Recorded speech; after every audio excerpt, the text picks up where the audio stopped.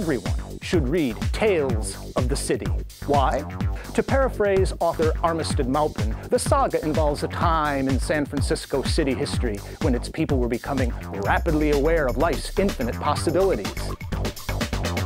I think those who read Tales of the City will get a sense of San Francisco at a very heady and exciting time, a time when people were just getting over their sentiment for 1967 and beginning to look ahead. The other thing that sticks in my mind is, my God, you could get a one-bedroom apartment for less than $500 a month.